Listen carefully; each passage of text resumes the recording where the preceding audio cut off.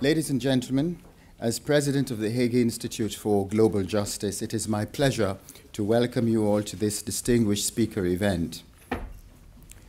We also have the privilege of welcoming a former Dutch Minister of Foreign Affairs, Dr. Louis Rosenthal, for whose support for the Institute we are most grateful, and Mr. Van Ekelen, a former Minister of Defense, who is also a strong supporter of the Institute. This afternoon, it is a particular honor to welcome Miroslav Lajčák, Deputy Prime Minister and Minister of Foreign and European Affairs of the Slovak Republic. Minister Lajčák is the very model of a modern European minister, having represented not only his own country at the highest levels, but also served as a senior official in the foreign policy apparatus of the European Union. His lifetime of diplomatic experience was brought to bear in Brussels, where he served as personal representative of the High Representative for Common Foreign and Security Policy to facilitate the referendum on the independence of Montenegro, as well as High Representative and EU Special Representative in Bosnia and Herzegovina. EU enlargement is a subject on which Foreign Minister Lajčák is uniquely qualified to speak. Not only does he now represent Slovakia, a country along with 9 others, currently celebrating its 10th anniversary as an EU member state, he has also held portfolios within the European External Action Service, including as the chief EU negotiator for the association agreements with Ukraine and Moldova, which concern the gradual economic integration, deepening of political cooperation, and the promotion of shared values within the EU's Eastern Partnership. We are fortunate in the timing of Minister Lajčák's remarks at the Institute. Today, beginning here in the Netherlands and in the United Kingdom, voters will go to the polls to elect the members of a new European Parliament. Concluding with Slovakia and 19 other countries on Sunday, we will soon know the political contours of Europe for the rest of the decade. The results of this election may also weigh heavily, for the first time, on the selection of the next President of the European Commission, and no doubt on the whole College of Commissioners, whose influence over issues including the EU's neighbourhood policy and possible future enlargement is critical. The 2004 enlargement of the European Union was heralded by many as the greatest success in its external relations, but is also seen as one of the greatest challenges for the EU's internal cohesion. The fears about the economic and cultural effects that expansion of the European Union has entailed, and which further enlargement may accelerate, have been voiced by people across the continent, particularly in older EU member states, where fears around competition for scarce jobs abound. It remains to be seen how voters who will arrive at the polls over the next few days will answer the question, EU enlargement, blessing or curse? Those of us who continue to believe that the European Union has been a peerless guarantor of peace and prosperity, and appreciate, in the words of the 2012 Nobel Peace Prize Committee, its role in the transformation of most of Europe from a continent of war to a continent of peace, must not shy away from this debate. His willingness to tackle the issue so directly today is a reminder that Miroslav Lajčák is among those best placed to convey the benefits of enlargement and of the European project more generally. We very much look forward to the Minister's lecture this afternoon, which, may I add, is of particular interest for the Hague Institute, given our own program of work on Eastern and Southeast Europe. Indeed, on Monday, in this room, we will continue a high-level dialogue with a distinguished speaker event featuring Edi Rama, the Prime Minister of Albania. This event comes at a critical time given the European Union's imminent decision on EU candidate status for Albania. You are all most welcome to join us for that event, as are you, Minister Lajčák. Now, though, it is my honor to invite you, Minister, to take the stage.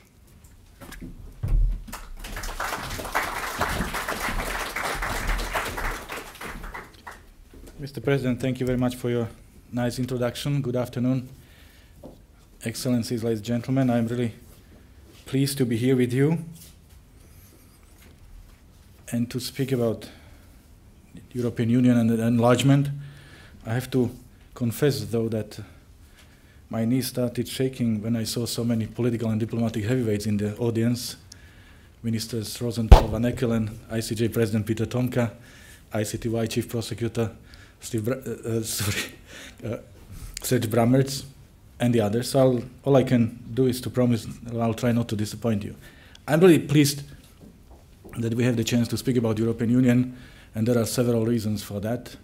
First, at least for a while, I don't have to think and speak about Ukraine, which has been my dominant preoccupation in last month. Second, helps me to point out to the fact that for the last 20 years, the European Union and enlargement has been in the focus of my country's attention and my personal attention, and I had a unique experience to be part of this process from different perspectives. First, looking through the fence, inside, standing outside myself, being a candidate country, part of the process. Second, joining the European Union, being a member state and seeing the world from a different perspective from within. And third, being a European Union myself, having the honor to work on behalf of the European Union, either in the field in the Balkans, in Montenegro, in Bosnia-Herzegovina, or also in the headquarters in Brussels. Another good reason to speak about the European Union and enlargement is the fact that, as it was mentioned already, today is the day when this country, the Netherlands, is voting its members of the future European Parliament.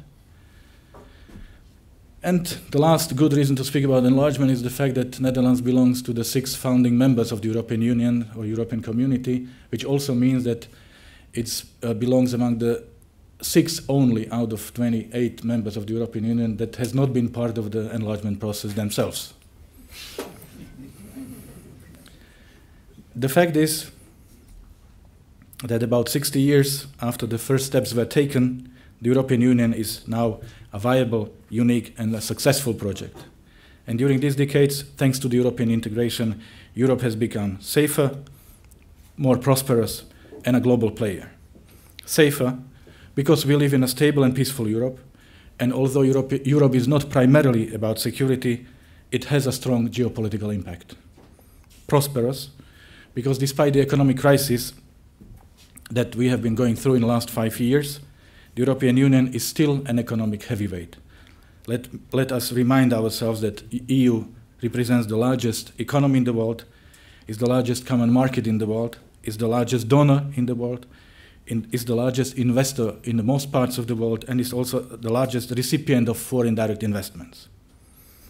And a global player because the weight of the united European Union has grown, and especially after the 2004 Big Bang enlargement, which brought a crucial shift to the European Union, I would dare to say that it transferred from a regional power into a global one. With Central Europe on board, the European Union has now the geopolitical weight that puts it into a different category. Unfortunately, recently we have been forced to focus on some other, more pressing issues.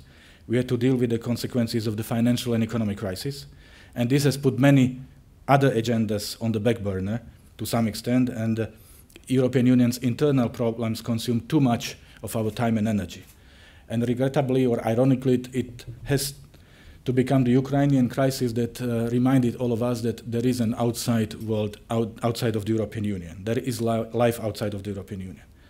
Still, if there is one policy that has worked successfully throughout the whole process of European unification that has taken place in several waves, in different settings, and under different conditions, then it is the enlargement policy.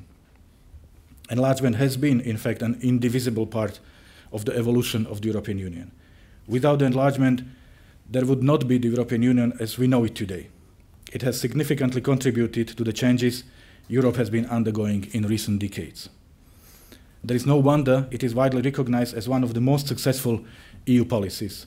And as I said already at the beginning, since the 50s, this has been a continuous process when Europe expanded from 6 to the current 28 members. Moreover, even the hard times for the European Union, the enlargement maintained its attractiveness and therefore also its relevance. And in today's European Union's waiting room, it's not empty. We have 5 candidate countries and we have few more aspirants, those who are willing to become candidate countries and future member states. In the light of the crisis we have been through recently, the question might come and is coming to one's mind, how is it possible that the European Union is still attractive? So I'll try to give you some answers. First, the European Union is the best model of integration. And this is the question I ask many times, many people who particularly recently like to complain about the European Union. And I ask them, give me a better functioning model in this real world that has delivered more political stability, economic prosperity, and better level of protection of human rights and other rights. There is no better functioning club of the countries on this planet. Second, there is no country in the European Union that wouldn't have benefited from its membership in the European Union. To put it bluntly, enlargement is neither charity nor humanitarian assistance. This has never been a one-way street. Both sides have always benefited from the enlargement. Third, not many EU policies have such visible impact for the European Union itself, as well as for the countries involved. On the side of the European Union, it brought further stability, economic growth, and expansion the area of European values.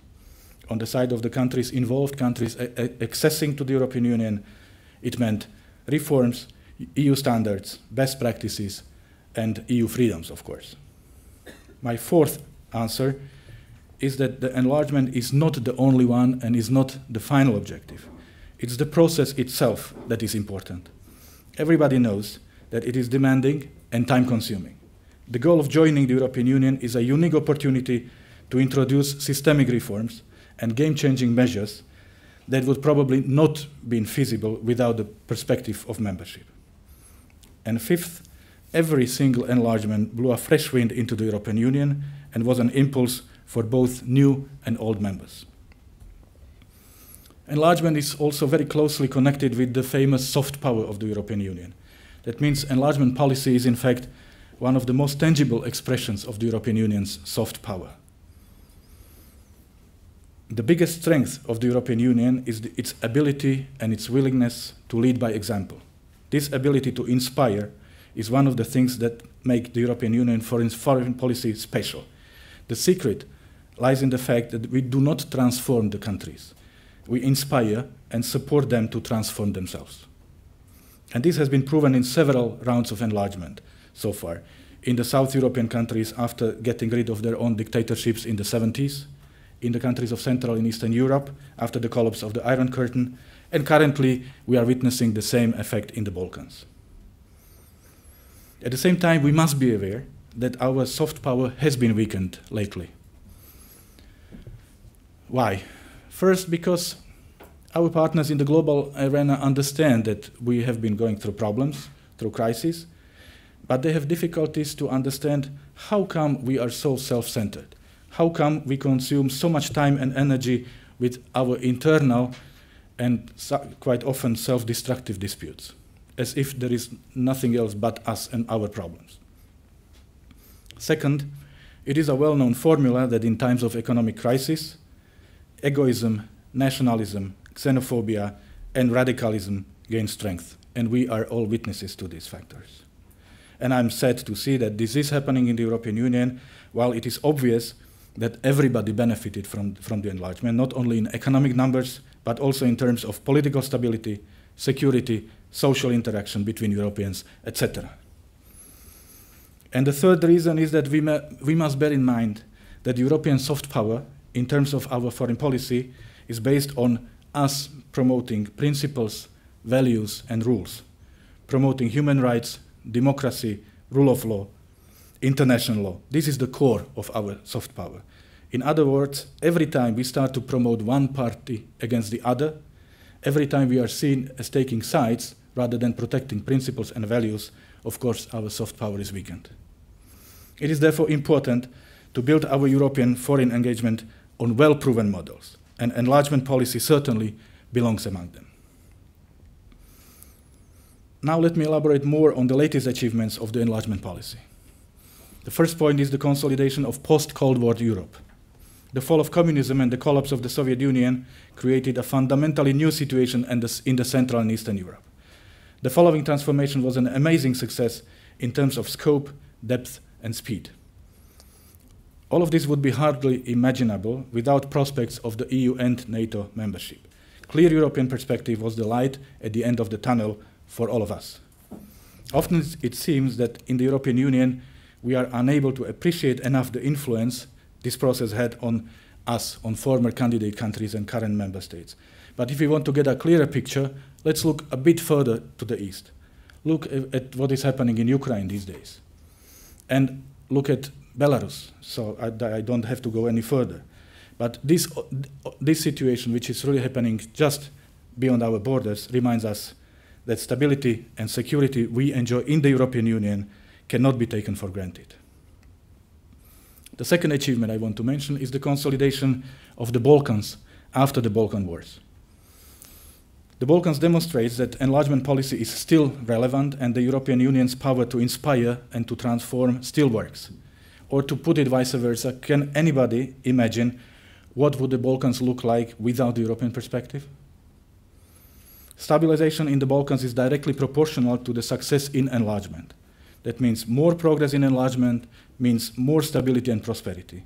And there are clear examples on both sides. Croatia, Montenegro on the positive side, Bosnia and Herzegovina on the negative side. The situation in Bosnia and Herzegovina is really worrying and needs to be addressed urgently. The question is how? But that's a different story for a different lecture.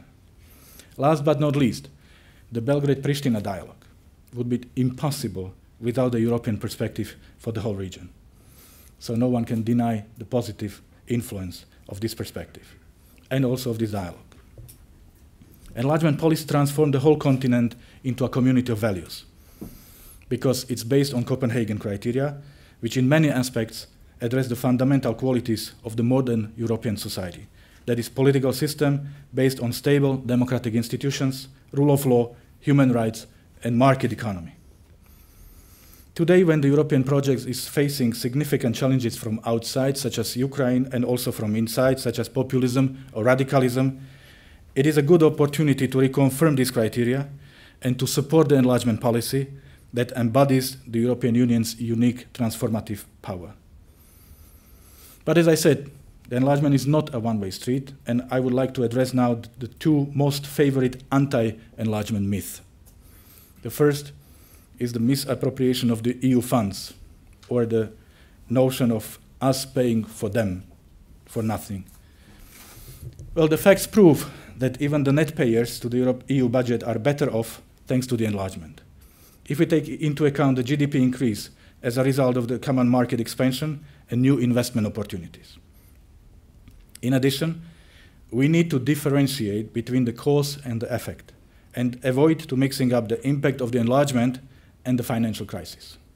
As a matter of fact, during the financial and economic crisis, Central Europe remained one of the growth engines of the entire European Union.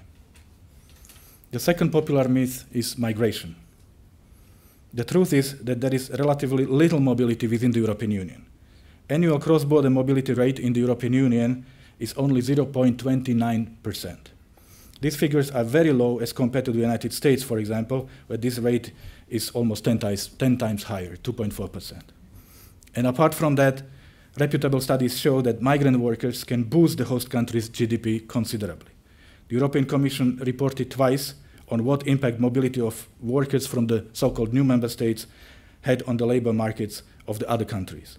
And both reports found that free movement of workers is overwhelmingly positive for the economy and did not have any serious negative side effects on the labor market. I speak about facts and figures. Now a few words about this issue of enlargement from Slovakian perspective. Here I'm happy to say that my country belongs to those that have benefited the most from its membership. After the split of Czechoslovakia in 1993, the European Union and NATO accession became our top priority. And what is crucial, there has been a unique consensus on European agenda in my country from the very beginning and throughout the process. That's very important. Some of you probably remember that our way to the European Union was not easy, particularly in the 90s. I'm not going to elaborate on this now here, but what I want to stress is that this meant one thing.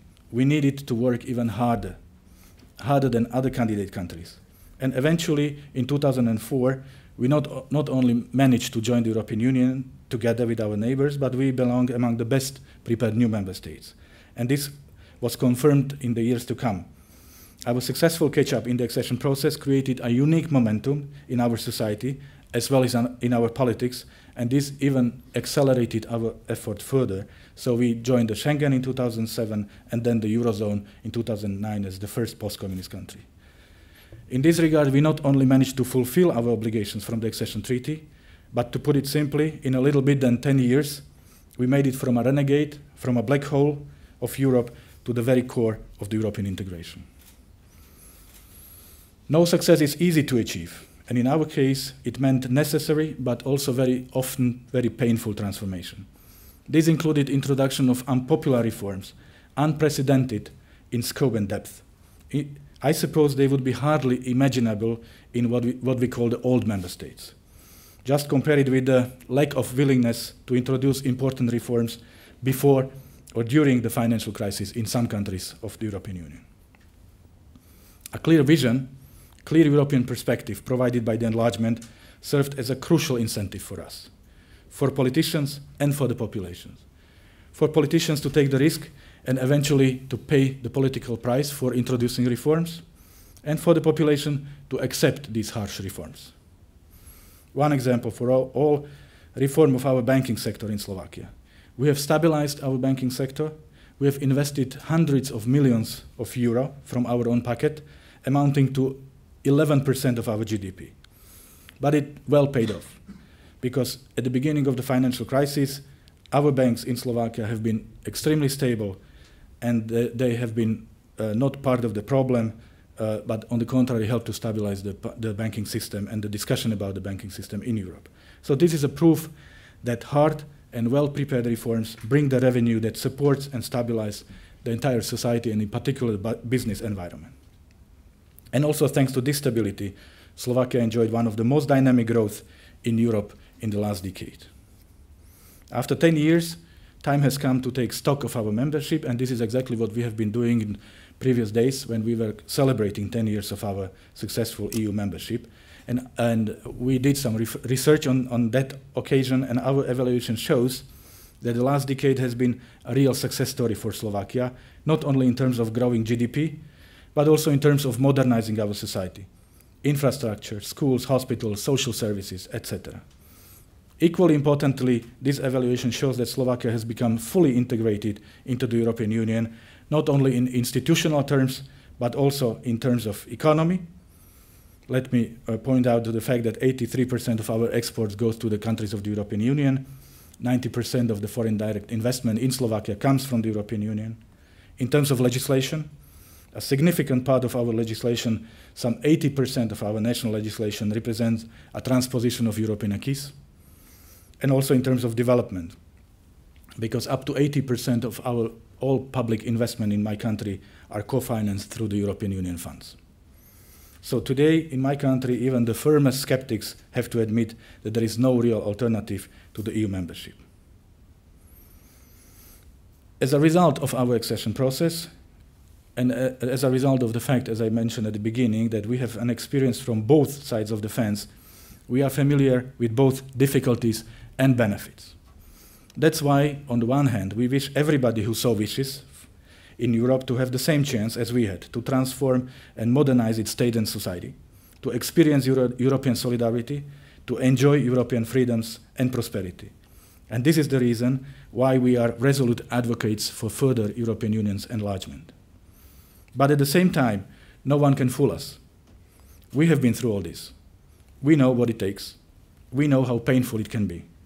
And therefore, we do not hesitate to strongly criticize candidate countries if they do not deliver results, if they do not do what they promise to do. The fact is that the European Union enlargement is anything but finished. We cannot conclude it without full integration of the Western Balkans. This will, of course, not happen overnight, but there is no alternative to further enlargement.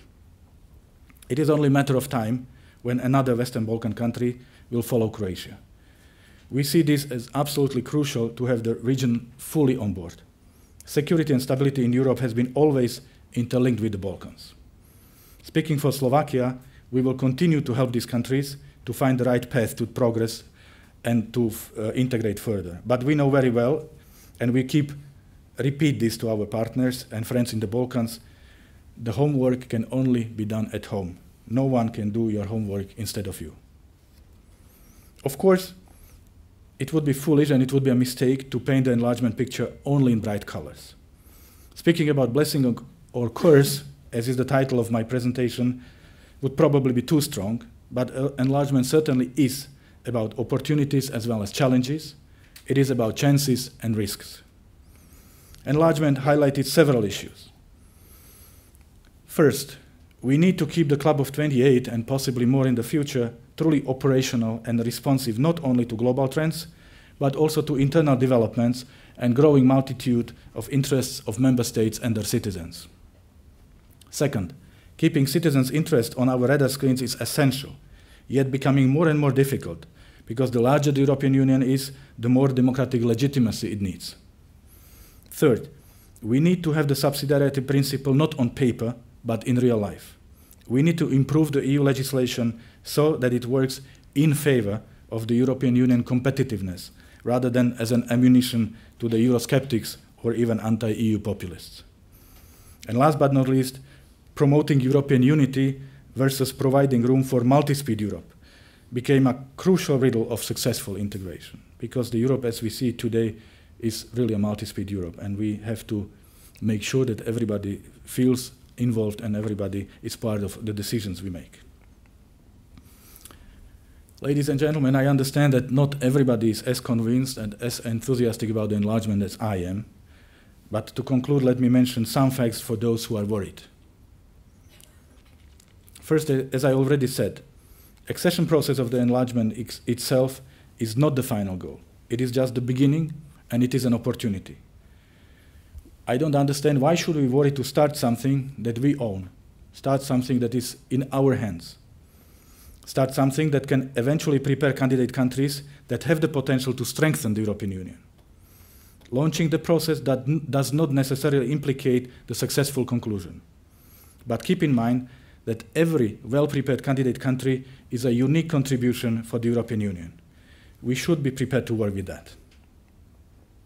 Second, European perspective is clearly defined in the Treaty on the European Union, and let's not forget that this treaty states that, I quote, "Any European state which represents the values referred to in Article 2 and is committed to promoting them may apply to become a member of the Union," end quote.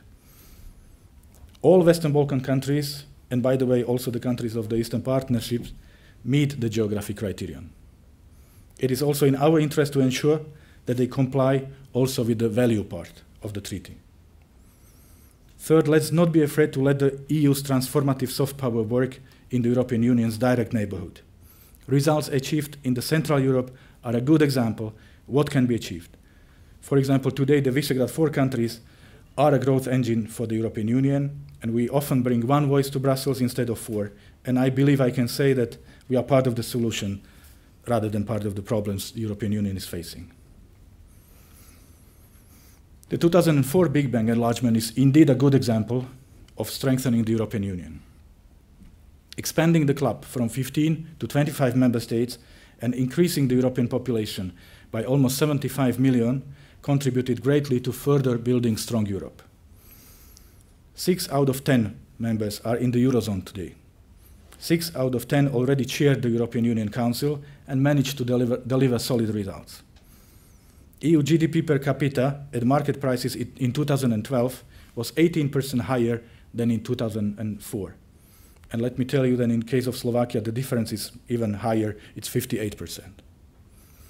So any discussion about the old and new member states is becoming relevant only for historians today.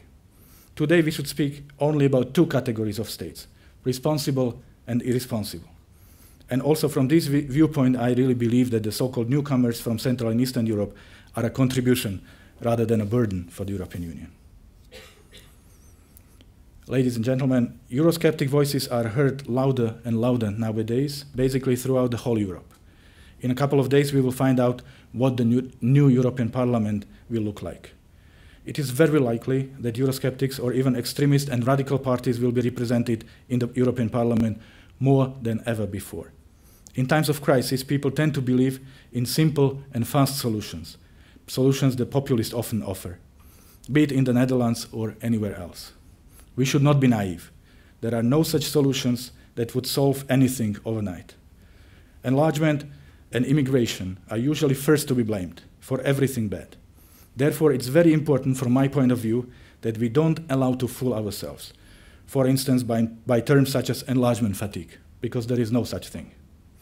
Let's not the enlargement become a victim of populists and of the financial crisis. Let's not the enlargement become a victim of domestic politics. Modern European history shows that it brings positive results for all of us. I thank you for your attention.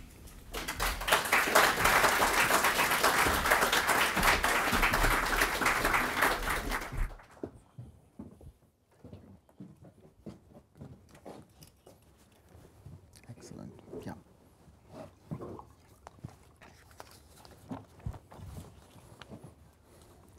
Well, thank you very much, Foreign Minister, for that stimulating speech. You've made a very powerful case for the benefits of enlargement, and you underline that security and stability in Europe has always been linked to stability in the Balkans. As the foreign minister of a country which joined the EU 10 years ago, what advice would you give to aspiring member states? What, for example, should be our counsel to the Prime Minister of Albania, who, as I said, will speak at the Hague Institute on Monday? Work hard. Don't be afraid of taking pain. Have a vision and communicate this vision upon your population. Stick to the rules. There are no shortcuts. There are no discounts. But this last applies also to us, to the European Union. Stick to the rules. So it means if we have defined the rules for the process, let's respect these rules. And if someone meets the criteria, let's honor our part of the commitment. Mm-hmm. You also underlined in your remarks that in times of crisis, particularly financial or economic crisis, xenophobia becomes a real threat, and you challenged a number of myths, including myths surrounding migration. Do, quote-unquote, northern European countries have legitimate concerns about unrestricted immigration from newer member states? And is it a reasonable step to restrict access to their benefit systems, as has been suggested in Britain? No. I mean, there might have been fears, there might have been myths before this actually happened. But now we have the real facts on the ground and real figures. And we see that not only the membership of the countries of Central and Eastern Europe, but also the lifting of the visa requirement for the countries of the Balkans did not change the geographic map of the European Union. Those who wanted to go, they left even before. The situation is stabilized. What is relevant and important, so I don't want to dismiss this issue completely, is that we shall not allow misusing the social system. So that means that we shall not encourage the so-called social migration. Let's make sure, but this can be easily dealt with by amending the national legislation. If people are misusing the visa requirements, you change your policy. If people are misusing your social system, you change the policy. You don't blame the European Union, you don't blame the enlargement process. You can address this. Those who work should be entitled to get the part of the benefits. Those who have come clearly only to misuse the highest standards of living, there is a way, and it's not so difficult to define the way how to address this issue. Mm-hmm. As we mentioned at the outset, the elections for the European Parliament are now on the way. If the polls are to be believed, and we have quite a number of different polls, the extreme parties are supposed to do quite well. How should European politicians deal with this predicted lead in support for extreme parties in this weekend's European elections? Well, these elections are important because these are the elections where our citizens will give us, the governments in the European Union member states, the grades, their assessment for the way we have been dealing with the crisis. And unfortunately, it comes at the end of the painful and difficult 5-year-long period of the crisis, when people felt the negative impact of the crisis on all aspects of their personal life. I understand that they have reasons to be angry. I still hope that they will be able to distinguish between those who are telling the truth, even though it's not always convenient to hear, and those who are professing the easy way out, because there is no easy way out from the difficult situation. Yes, I think it's legitimate to expect that the share of the populist, xenophobic, nationalistic, and anti-EU parties and movements in the European Parliament after these elections will increase. But I'm also sure that it will not increase to the amount that would significantly prevent the Parliament from performing on its responsibilities, and the responsibilities have really increased after the Lisbon Treaty. So every time someone comes with criticism, I just suggest to ask him, okay, what's the answer? What's the better way? And this helps us to see whether people have serious agendas, serious proposals, serious ideas, or it's only about riding the wave of populism. You noted in your reflections about Ukraine that Ukraine was a powerful reminder that there is a world beyond the EU, which can be a rather dangerous world. Since the Lisbon Treaty, a mutual defense clause, like Article 5 of the North Atlantic Treaty, applies between the member states. But do you think that the European Union is doing enough for the security of its eastern member states? Well, the European Union is not primarily here to deal with the security of its members. So most of us are members of NATO for that purpose.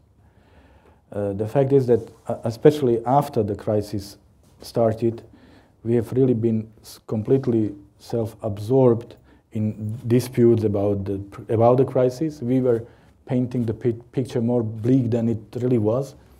And I asked myself a couple of times, how can we aspire to be a global player when we tend to ignore what is happening around us because we have no time to look around us, because we are all time spending dealing with our internal problems, which we portray in the most serious colors than they are seen from outside of the European Union. I asked about what message are we sending to the countries in our neighborhood, to the countries to whom we promised the European perspective, and now we are sending signals we don't care about you because we are too busy with ourselves. If we are to be a real global player, and we are a global player, we have to act like one, including to make sure that we are actively seized on global agendas. Ukraine is a global issue, a global concern now.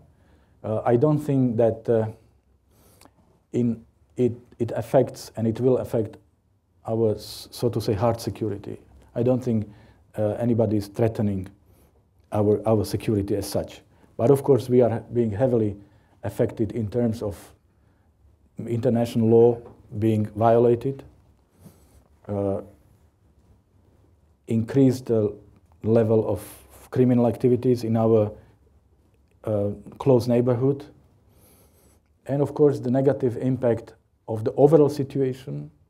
The first set of sanctions we've imposed and even more so the prospects of further sanctions, the horizontal economic sanctions. So all this is extremely serious in today's globalized world when everything is interlinked and intertwined. So I believe that our role, our responsibility, our meaning as politicians is to de-escalate, to calm down the situation, and to do all we can to find a political solution to this problem. Mm-hmm. Given the political, economic, and social realities in Europe, how do you see the European Union developing 5 or 10 years from now in terms of both membership and institutions? First, multi-speed Europe has become a reality, but should not be a permanent solution. European Union should not turn into a train with the coaches of first class and second class. There is a group, a core group, Eurozone, that adopts the decisions which affect also those who are not part of the group and therefore not part of the decision-making process. But it does not mean that they should be cut off this decision-making process. Second, the crisis showed that we went too far in certain aspects of integration, and we have delegated the competencies to the Brussels institutions also in the areas where nation states are comfortable of dealing with these issues. And therefore I welcome the discussions such as the one here in the Netherlands to review in a way the list of competencies and to see if some of them cannot be redelegated back to the national level. But of course it has to be done on the EU level, not on the one country versus the rest of the EU level. It must not be picking and choosing. EU is a contract among the 28 and not the 28 individual contracts between the country and Brussels.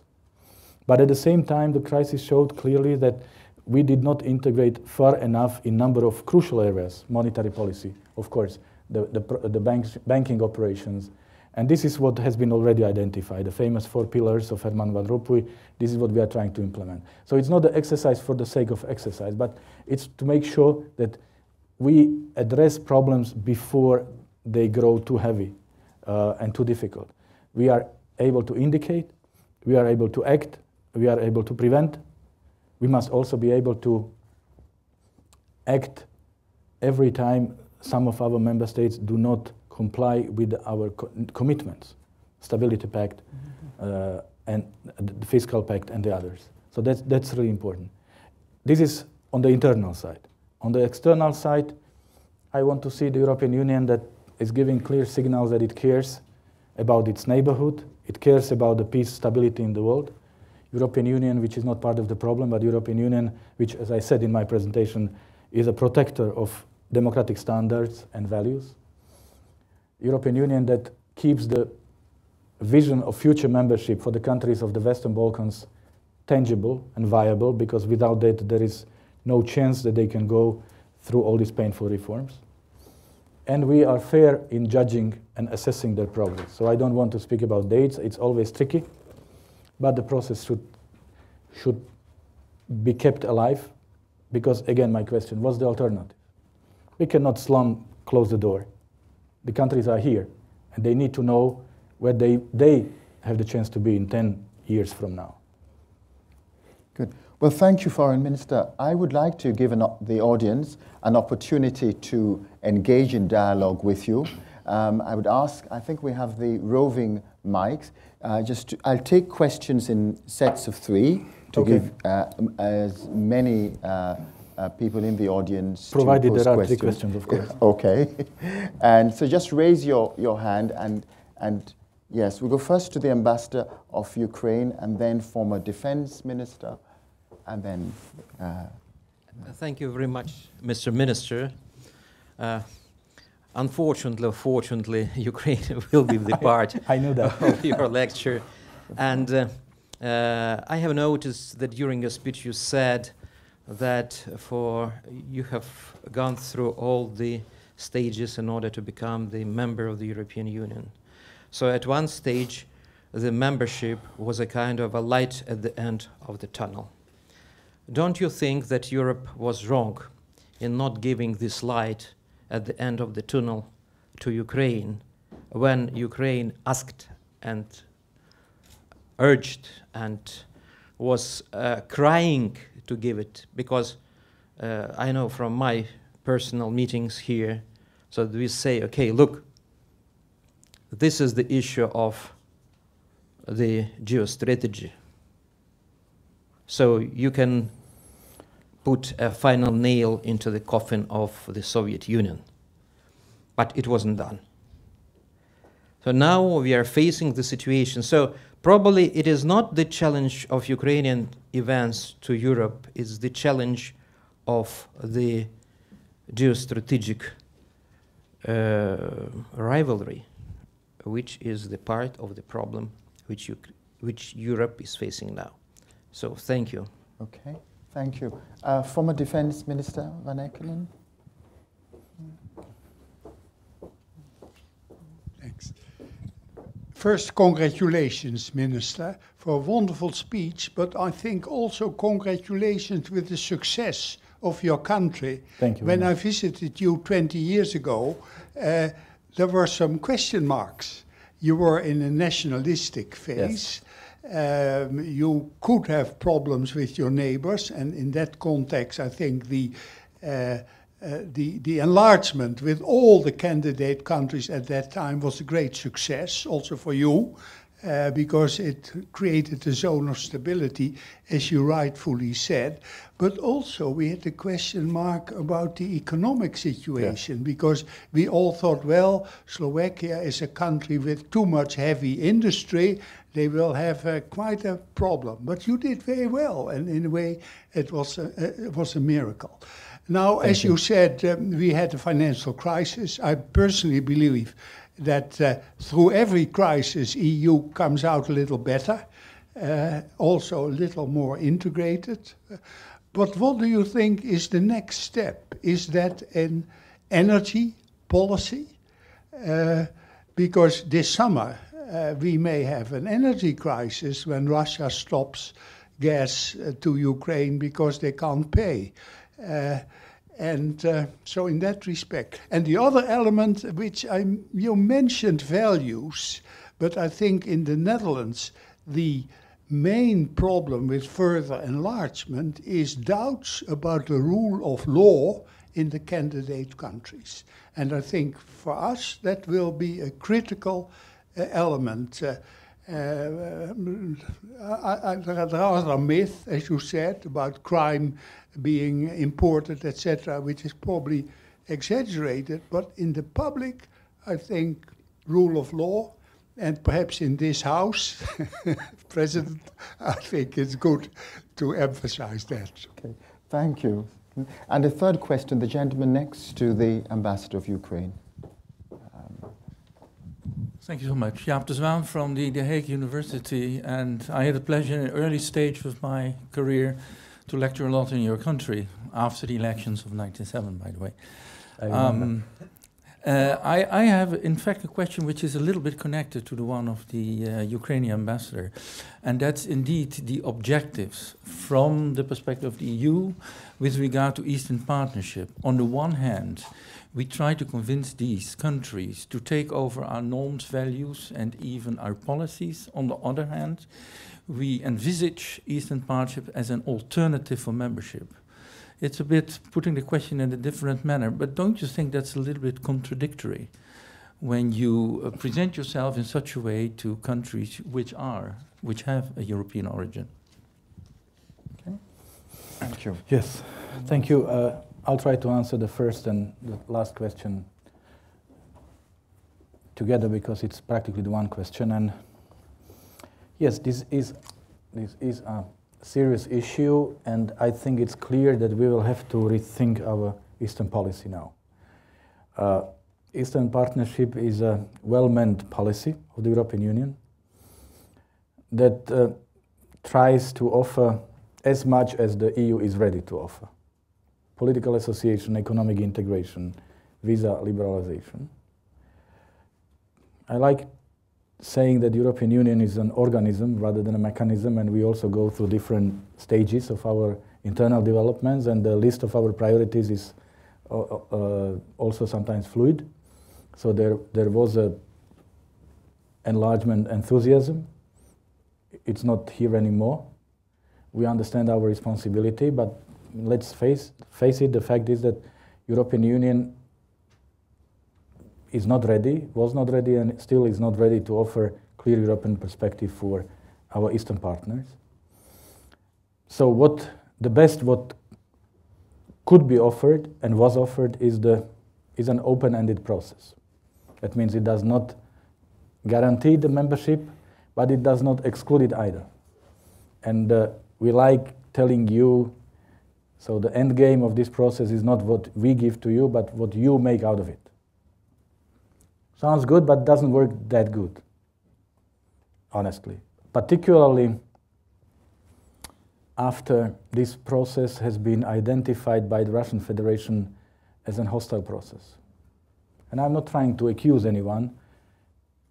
It was not meant to be a geopolitical competition about Ukraine, Belarus, other countries, between the European Union and the Russian Federation. It was meant, and I really believe in what I'm saying, as an expansion of the zone of stability in our neighborhood, in our common neighborhood, in also increasing the level of European values in all your countries, and strengthen the predictability of the development if you're in your countries. But we are no longer in that stage.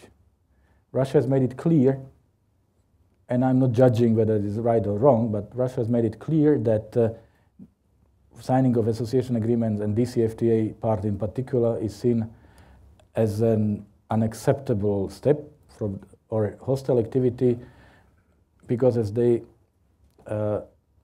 assert, it causes negative effect on their own economy, on their own trade. They have not been part of this exercise. They have not been consulted on the impact. So they have right to act. And you have, of course, suffered these acts, and you have seen this. So what next? I mean, we need to, 5 years after the Eastern Partnership policy has been launched, we need to sit down and to have a very honest, frank, and political discussion about what next. Particularly, and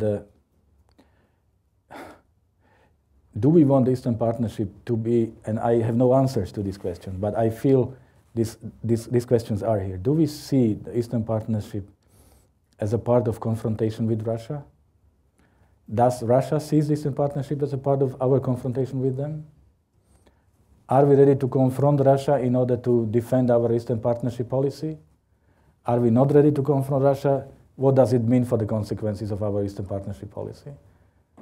We are in a different game now. We have not changed the rules of the game, but this is a different game. And I think we need to be honest with ourselves and to define what games are we in order to be able to agree on how are we going to play this game. So I wish I could give you a more encouraging answer, but I would be lying. This is how it is. And we are all trying to come to terms with what is happening. Of course, our first priority and the burning priority is to help calming down the situation in your country, to give it back to normalcy, to start the normal political processes, to support the democratic processes, of course, to protect, defend the territorial integrity of Ukraine. So this is not the time for this philosophical, I would say, exercise, but there is no run away from, I mean, we will have to have this discussion. And we have seen Armenia, we have seen Ukraine. 27th of June, we have already announced we are going to sign the association agreement, DCFTA, with Moldova and Georgia. We can only guess what the reactions will be, also on the Russian side. So what is important for me, from the EU perspective, is that we not only react to the events which are happening here and there, but we also see the wider picture.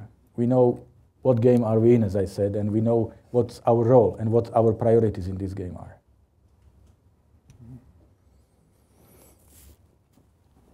On Minister Van Ekelen's questions, next step on the EU side, as I said, we have the blueprint outlined by the President Van Rompuy, the 4 pillars. We have progressed well on the banking union, and it's logical, of course. You cannot have one monetary policy and 17 or 18 different independent fiscal policies. That's obviously clear. We need to have a banking supervision. Well, I think no one questions that. Here the challenge is if we have the courage to act in case these rules are not applied or respected. Because we have had the rules and we have disrespected these rules, and then we've paid the price. We speak about fiscal union. I don't think the European Union is ready to speak about economic union because it's far-reaching and we are not there. But energy has become an EU-wide issue. I remember at the time of the first gas crisis, 2009, that the opinion on the side of the Commission was that this issue falls clearly within the competence of national states, national governments. No one claims this anymore. We have to deal with this. Issue of the energy security has become a strategic issue, a security issue for the entire European Union. So we are investing heavily in building the north-south interconnectors and diversifying not only the routes, but also supplies. And this is important. And it will take not less than 3 years, but not more than 5 years, I guess, and we will have a totally different energy situation in Europe. And that means subsequently also a totally different position vis-à-vis the Russian Federation here. Because there is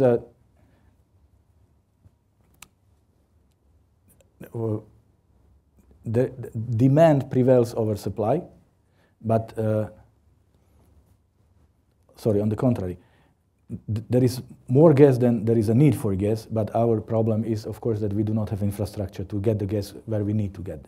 So we are working on this. And this is the priority. No one should question that.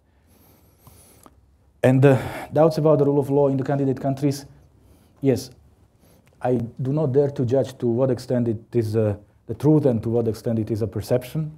But we know that in politics, the perception is sometimes more important than the truth. So we have done what we could do, namely to put these 2 chapters of the accession process, 23 and 24, into the center of our attention. We opened the negotiation process with opening these 2 chapters, and these chapters are kept open throughout the whole process, so they will be closed at the very end.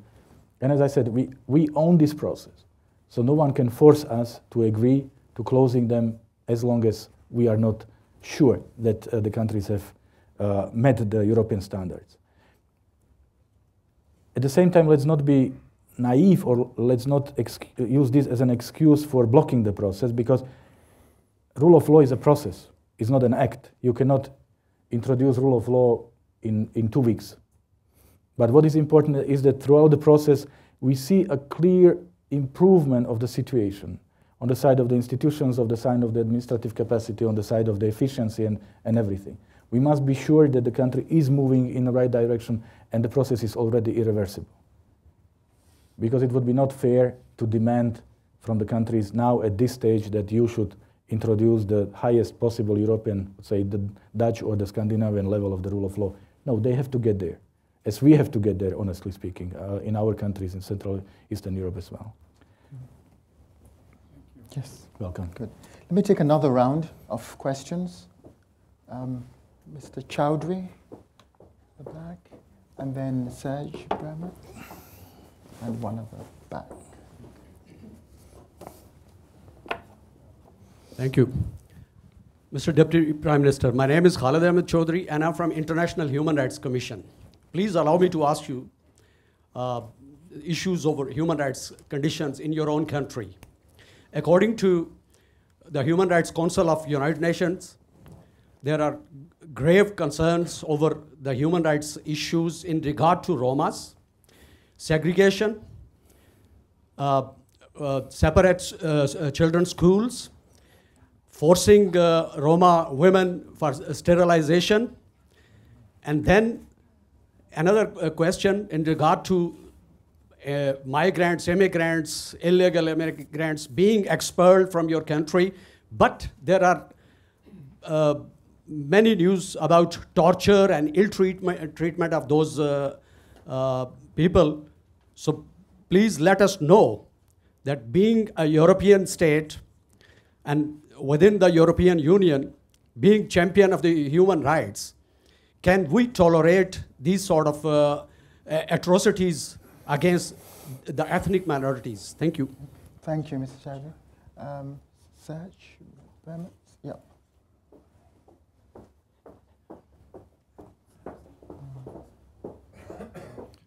Thank you, Serge Brammertz, prosecutor from the ICTY. Thank you very much for your very realistic presentation. I think it's important that we are not having a too idealistic view about the European Union, but are very down to earth. And I think your presentation was very much in line with this aspiration. I had a question in relation also to rule of law, former Yugoslavia in particular, where over the last 7 years we have the possibility to work there. We see some countries more progress than in others, in Croatia and Serbia more than in Bosnia and Herzegovina. And I find it always very disappointing for all the friends and colleagues and hardworking people in Sarajevo and other countries in other cities in Bosnia and Herzegovina that there is very little progress we see in relation to law enforcement, war crimes investigations. And unfortunately, I've also not the impression that politically it's really moving very strongly forward, where victims in Bosnia are very often complaining about that. They're saying, you know, we're one of the victims the most affected by the conflict, but if we see the EU enlargement process, we are really left behind. So my question, I know it's a difficult one, but you spent some time in Sarajevo. What do you think will be the development in Bosnia and Herzegovina, and what are the solutions for the problems we are still experiencing there? Thank you. Okay. And there's a third question, which we'll take for the gentleman at the back, second to last row. One question from the back benches. So I would like to thank the Deputy Prime Minister for his speech, also to thank the Hague Institute for Global Justice for inviting the Deputy Prime Minister. It's an excellent event. By doing this, by the way, the Hague Institute is somehow replacing Klingenthal in organizing these public speeches. So my question is regarding the Western Balkans. I'm coming from the Balkans, and I would like to ask the Deputy Prime Minister, how does he reconcile the great concept of the enlargement of the EU and the role of the EU for the stabilization in the Western Balkans with the policy of non-recognition of Kosovo? So in brief, when Slovakia is going to reconsider its policy with regard to Kosovo? Thank you. Okay. Thank you. You have a number of easy questions, Foreign Minister.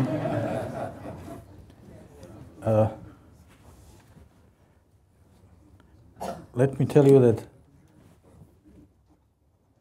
there has been no public presentation where I participated without me being confronted with the issue of non-recognition of Kosovo. So I was waiting. I knew it was coming. I didn't know when and from where, but it's a must. It's the most frequent question I get. And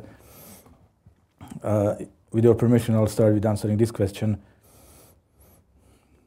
As we all know, 5 members of the European Union have not recognized Kosovo for their own national reasons. It's a fact which should be respected, as we respect other countries' sensitivities and positions when it comes to other issues. So I don't like when somebody else's position on some question is referred to as position, and in our case it's called problem, because we also have a right to have our position. I am a foreign minister, and I have to respect the fact that this was a decision of our parliament, which I have to respect. I want to stress very strongly that this is not a position of hostility towards Kosovo. This is the position towards the process. And we strongly believe that issues such as the creation of a new state should be either a result of the UN Security Council resolution or the result of an agreement between the two partners involved. Neither of these principles was followed in the case of Kosovo, so this is why our parliament adopted the position as it is. But as I said, we have very active communication with Kosovo. We support the European perspective for Kosovo. We vote for all the European Union documents paving the way for the further progress on Kosovo's European integration path. We have our office in Pristina. We are recognizing documents. We are issuing visas. We are meeting. They are coming regularly to Bratislava. So sometimes I ask, or sometimes I say, the only thing which is missing is the flag. But the substance is here. There is so much we can do within the limits given by our national position, and we do. And we are using the space to its entirety. So our Kosovar friends are not asking. Funny enough, everybody else is, but our colleagues from Kosovo know how much we do and how much we can do together. We are not immune to the development on the ground. We are very strongly in support of the Belgrade-Pristina dialogue because we really believe that this is a game changer in the region. And I'm happy to see that the government in Serbia understood this. And I'm also happy to see that Kosovo issue did not feature prominently in the last parliamentary elections in Serbia. It was not about Kosovo, it was about European perspective. So I think we are all on a good track. And let's ask the questions when the right time comes. But this is certainly not a problem. And I would also add one last sentence that Kosovo is facing many challenges, but I'm absolutely certain that none of these challenges stems from the fact that 5 EU member states have not recognized it. So the answers to the problems Kosovo is facing lies in Kosovo, within the Kosovo territory, no outside of it. And we are doing our best to help deal with these challenges. The first question about Roma community, it is a serious problem, not only in my country, but also in my country. We are honestly trying to do our best. We have not been very successful, and when I say we, then I would refer to all the political representations in my country for at least last 30 years, or as far as I remember. It has nothing to do with this or that government. There have been different approaches, and honestly, none of them has worked greatly. So we are trying to learn from the successful models, but I don't see many because there either is a Roma community and then there is a problem how to accommodate it and integrate it within the society, or there is no Roma community, and then of course it's difficult to listen to advices coming from the countries who have not experienced this problem. So I will appreciate any piece of good advice you may have on this, because we are the ones who are feeling this problem. We are the ones who are suffering from the problems, and we are the ones who are dealing with the problems. To the second part of your question, I really have to very strongly object to what you referred to, because I, as a member of the government, I can say with full responsibility there are no atrocities committed in my country against the immigrants, let alone torture or mistreatment. We are members of the Council of Europe, of European Union, and of course we are bound by all the international conventions. I have not found any reference to any of the things you have mentioned in any of the documents dealing with my country.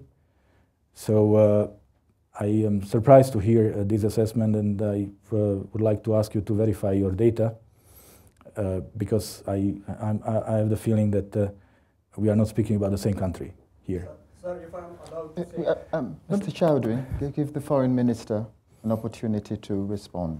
Your question. We are regularly assessed by the relevant UN bodies and of course by the Council of Europe and by everybody else, and there are things where I know we need to improve, but for all these years I've been in this business, I've never been confronted with the accusations you've just presented here. So let us talk after this, so we don't take time of everybody else in this room, but I would like to hear more from you about your sources. And Serge, sorry for misspelling your first name. It's probably for knowing you too long. Bosnia and Herzegovina.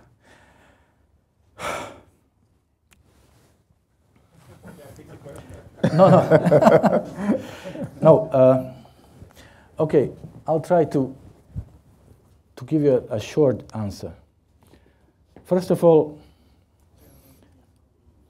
Bosnia and Herzegovina is not yet within the range of the pulling effect of the European Union. Because all the countries in the region are already there, different orbits, but they are clearly moving towards the membership. Bosnia and Herzegovina is still immune to this effect, so we have to help the country to get there so that the process will start working. Because as I said in my presentation, and as I've witnessed in my own life, in my own country, it's the process that counts. It's the process that changes the country. It's the process of building the European Union in your country. So this is what is crucial. The membership comes at the very end as a recognition of the work you have done. But how to make this critical step to bridge the gap between where Bosnia and Herzegovina is now and where the European Union soft power works? I'm confident that European Union has done all we could. And I do not accept calls or even complaints from some of politicians in Bosnia and Herzegovina that EU should do more. As I said in my presentation, homework can only be done at home. So we have tried through Sejdić-Finci, we have tried, but there are limits. I mean, there are standards. European Union is about, you cannot push anyone into the European Union. You cannot impose European Union membership on anyone. They have to demonstrate that they are committed, which they are failing to do constantly. And this brings me to the second part of my answer. It's about the role of the international community. Bosnia and Herzegovina was not born by itself. It was born by the will of the international community, and therefore we should be aware of our responsibility vis-à-vis that country. And I mean, I spent my time in Bosnia and Herzegovina being the high representative of the international community. My predecessor told me that he spent as much as 75% of his time in Bosnia and Herzegovina dealing with the international community rather than with his partners in Bosnia and Herzegovina. This speaks for itself. It's not possible to be successful as an international player when one partner is accusing you of going too far and the other relevant partner is telling you that you didn't go far enough. That means we shall have a discussion among the stakeholders on the side of the international community, what it is, what we expect from Bosnia and Herzegovina, what exactly we want them to do, and then we shall approach them together. European Union being in the lead, no one questions that, that's important, but the other stakeholders, particularly the US, Turkey, Russia, Serbia, Croatia, I think these are the key players. And unless there is an agreement between these key players about the next steps, we will fail, as we have failed for most of the last, certainly since the fail of the April package in 2006. Because there have been different initiatives coming from one or two international partners, but not being supported by other relevant partners.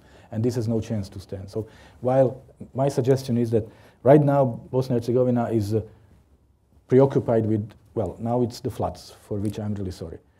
But the politicians are now thinking only about the parliamentary elections in October, even though the elections will reproduce the same government because there are no other parties. But while they are thinking about their re-election, we shall be thinking about what we will tell them we expect from them. And I think we have a couple of months time, window of opportunity would be good if we use it.